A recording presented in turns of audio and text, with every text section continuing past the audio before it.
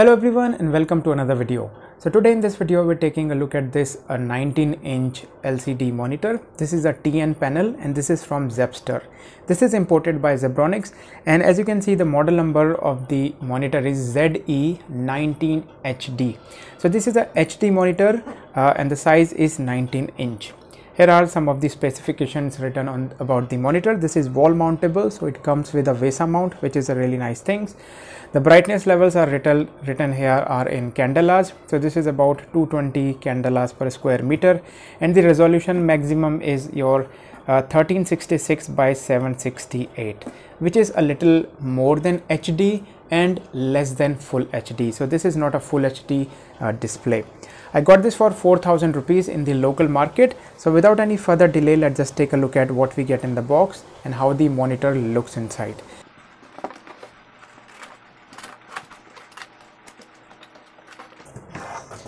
So the first thing that you see is your base. This is a simple plastic base, a very simple mounting mechanism. Let's keep it aside. The other thing is you will get is this small package. Inside this you will get an HDMI cable, not a VGA cable. You will get an HDMI cable and a power connector which will connect to your monitor. We will take a look at these just in a minute. Let's take the monitor out first. And finally we get the monitor itself. So let me get the monitor out.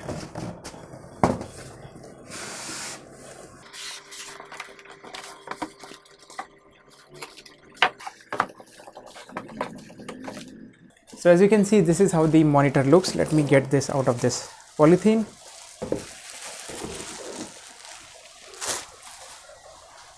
So this is how the monitor looks. As you can see, very shiny, very reflective. Here you can see the model number ZEBSTER, and this is a 19-inch monitor. Let me show you from the back. If you take a look at the monitor from the back, you will see that here are the model number written here, ZE19HD, and these are the interface that you get. It comes with an HDMI interface, a VGA interface, and as you can see, these two ports are missing. This is for audio in and DC in. Here is your Kensington lock, which probably is missing. Here is your power connector, a usual 3-pin power connector, and these are your control panel. You can see that the control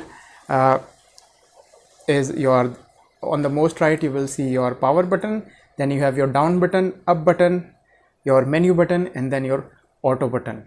So these are your control buttons. The mounting mechanism comes with a little bit of tilt, so you can only tilt this monitor on a certain angle. So this is how the monitor looks from the front and the back.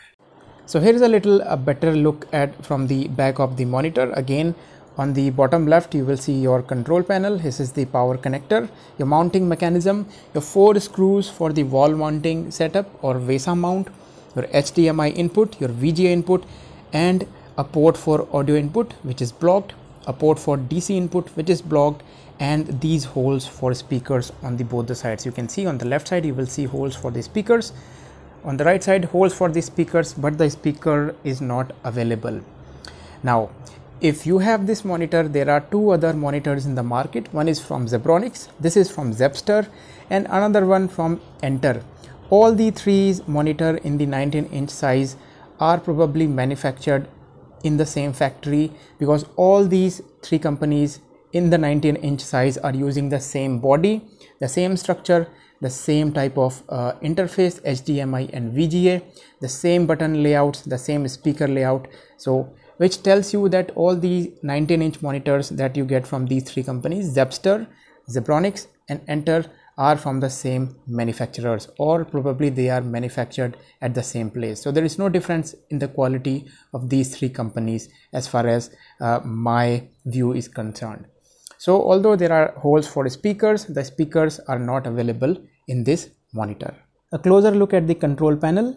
The most important one is going to be your auto. So if you change your resolution, if you connect it to a different computer, for a very quick setup, all you have to do is press this button, auto. Now once you press the auto button, the monitor will automatically resize the screen to fit the monitor size.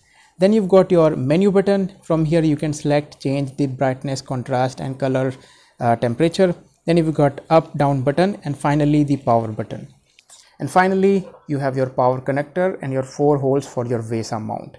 It's a good thing that even at this price you're getting an HDMI input as well as a VGA input. I will be using this with a VGA input though. So this was the overview from the back of this monitor. Now let us measure the length of this monitor or the dimensions of this monitor. So as you can see, measuring the length of this monitor, it is coming out to be about 17 inches. 17 inches or about 44 centimeters. Measuring the height of the monitor, just the monitor, not including the stem, just the height of the monitor is about a little more than 10 inches. That's about 10 inches or about 27 centimeters.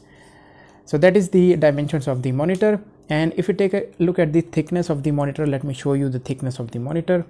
So that should give you an idea. So you can see this is how the thickness of the monitor looks. It is a little thicker at the bottom because here are your interface for the HDMI and all the connectors, and this is the overall thickness of the monitor.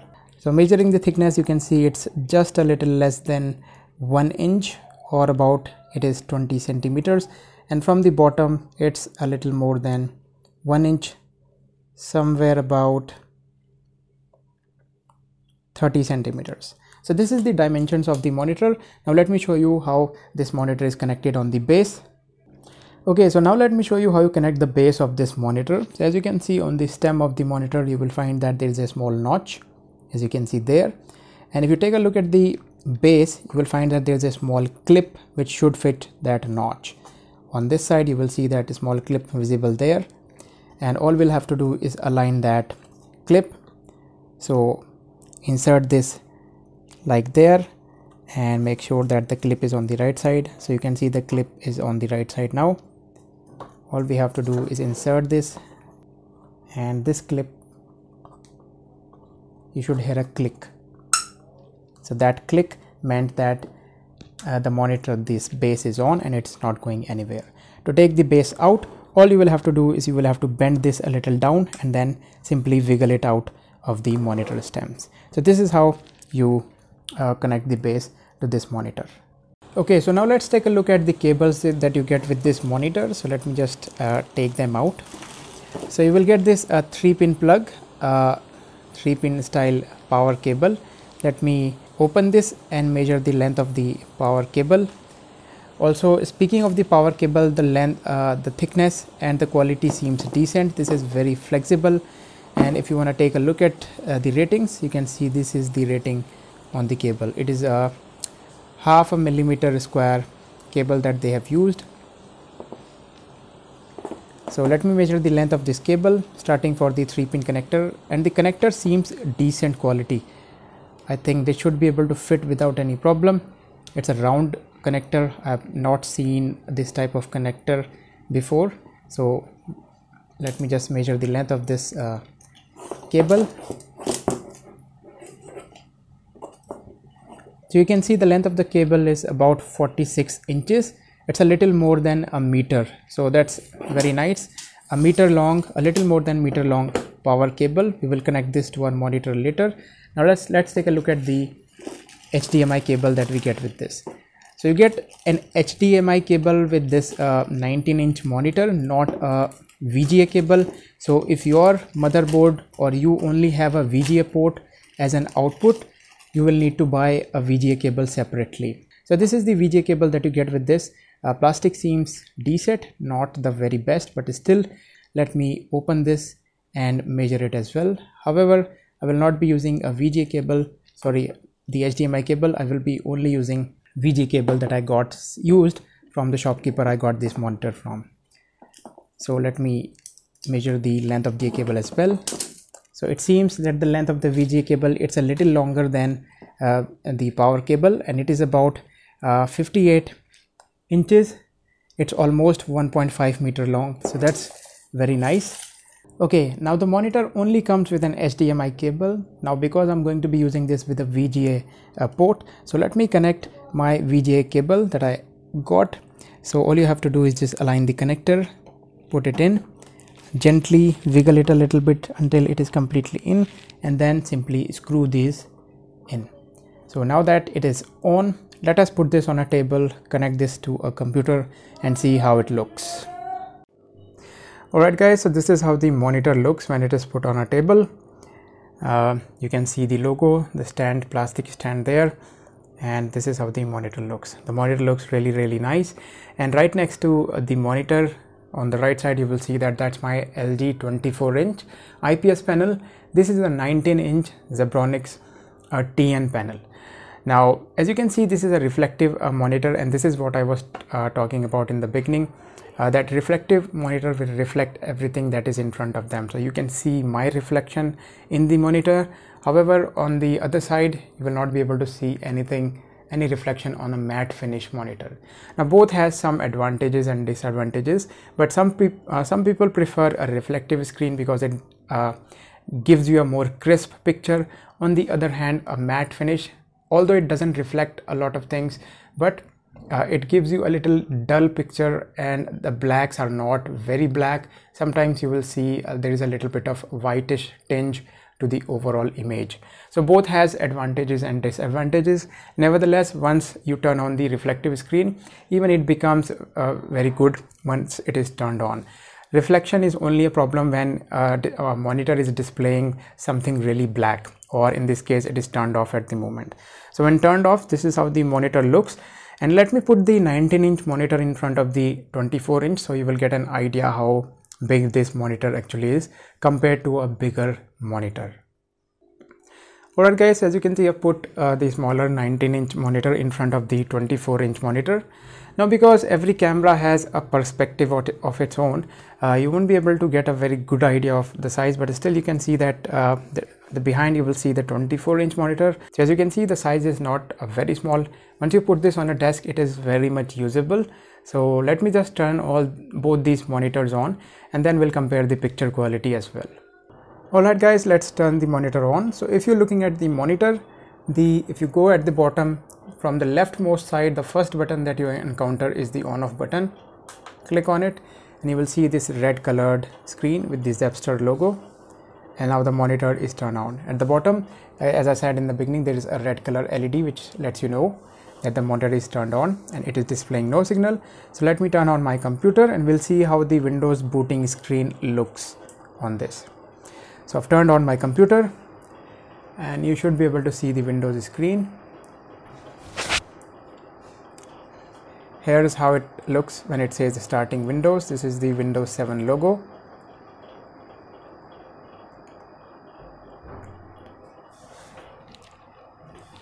And you can see the blue colored, how everything looks. Let me close this window now.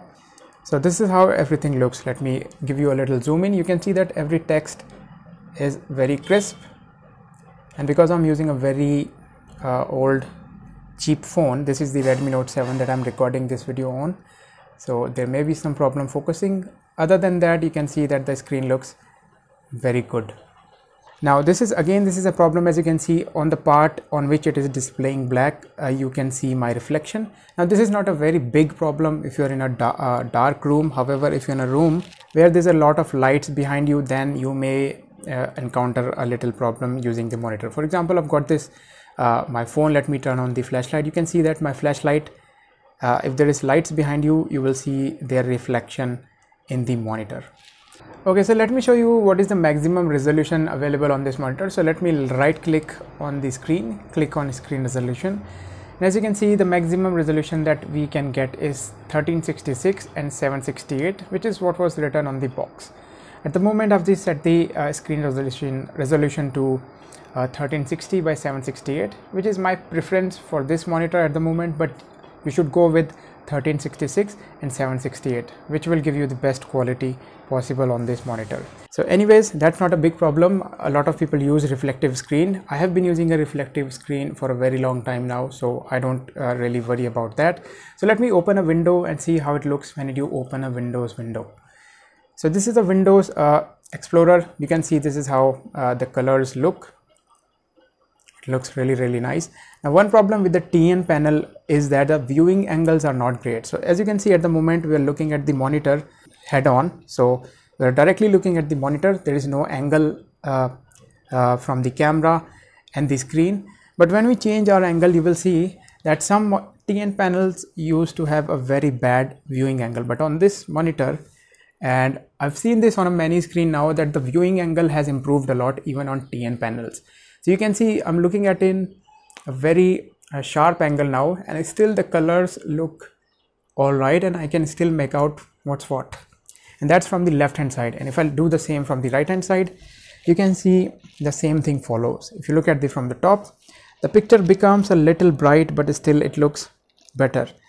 Now the polarization happens once you look at it from the bottom. So you can see once you look at it from the bottom, then the picture becomes dark, which is not a big problem because this is what happens when you buy a TN panel. Anyways, this is much better than what we used to get many years ago. I think display technologies have improved a lot compared to what we used to get 6-7 years ago. This is a brilliant screen in my opinion. Alright guys, so let's talk about a couple of scenarios that you would want this monitor for. So you can see at the moment, let's say if you want this for coding, this is how VS Code looks. As you can see, it is a simple Java Hello World program. So this is how the VS Code looks on this 19-inch Zebronics monitor. Let's say if you want this for Word documents, this is how the Word looks. We've seen this screen many times, so hopefully you will be able to compare the colors, how they look in this screen on this monitor. You can see the blue color, typical 2007 Microsoft Word document page. My camera is having trouble focusing, but nonetheless, this is how it looks a little close up. You can see very crisp, no fringing, no problem whatsoever. Looks really nice. So this is how the Word would look. And finally, let's say a lot of people use Excel, and this is how an Excel sheet would look like. This is an empty sheet at the moment. A close-up of the screen. Obviously my camera is not focusing properly, but again, as I said in the beginning, once there is something white opened, you don't see any reflection at all. The reflection is a little bit problem only when the monitor is displaying something black, but on a white screen or when the pixels are brighter, you don't see any reflections at all. So this is how everything looks. So let me just open up a couple of videos and then we'll compare it to how it looks compared to IPS screen. Anyways, let me go back to the VS Code screen because I had opened that in both the monitors. You can see this is how it looks 19-inch Zebronics monitor, and this is how it looks on a LG 24-inch IPS panel. So there's a little bit of difference on the IPS panel, and as you can see, there's a little bit of whitish tinge to the overall picture quality. Is not that very crisp on an IPS panel. Not because this is an IPS panel, it is because it is a matte finish. But you can see there is no reflection at all, even though it is black. Reflections are missing, but the screen is a little dull compared to a reflective screen. It's very crisp, very sharp, and very reflective. So there is a little bit of advantage and disadvantage at the same time, having a reflective as well as a matte finish. Different people like different stuff, but nonetheless, this is my comparison to a IPS panel with a matted finish, a TN panel with a reflective screen. Also, if you're a web developer, this is how the inspect screen looks like in the Chrome. You can see you can read the text. Looks all right in my opinion. So if you're a web developer, this is how the screen would look on the inspect element section. So as you can see, this is how the Google Chrome looks on this monitor. Let me open up Mozilla Firefox, and this is how the Mozilla Firefox looks on this monitor. Alright, so let's take a look at a couple of pictures on the unsplash.com. So I'm starting with some animals, and this first image is from Laura College. So let's take a look at this image. So this is how it looks. Let me zoom it in a little bit. So after zooming it in, you can see this is how it looks on the 19-inch monitor. Comparing it to the 24-inch monitor, this is how the 24-inch monitor looks. IPS panel, this is the TN panel. More contrasty image on the TN panel, as you can see. Let's take a look at the next image. So this is a fox, and this is from Ray Hennessy. brilliant image, and this is how the Fox looks. I think the picture quality of this monitor is decent. I'm showing these images is because people can relate to things that they have already seen. This is a Sun Kunur by Kevin Mueller, and as you can see, a lot of us have seen this type of Kunurs, and we can relate whether this is a good representation of colors on this parrot or not. So I think it looks very true to me. The colors are really nice on this monitor. Let's go to the next image and see what we get. So there is another image. You can see this is also nice. A turtle, a small dog. This is from Charles Deluvio. So I think the screen quality is really nice. The color representation is very accurate in my opinion. There's a little bit of contrast which I may decrease a little bit, but in my first glance I think the color representation is very true in my opinion. Alright guys, finally this is a video running on the smaller TN panel 19-inch Zebronics monitor, and this is the same video running on the IPS panel 24-inch LD monitor. So you can see the difference between the two. This is the smaller panel, this is the IPS panel, and IPS panel 24-inch, TN panel 19-inch.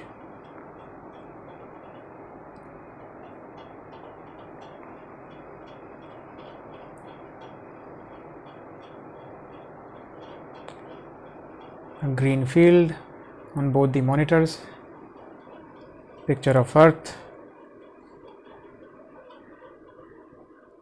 Both the monitors at the same time from afar. Let me go to a different frame. As you can see, there is a macaw in this one. On the bigger IPS panel, the smaller TN panel, looking at both of them at the same time.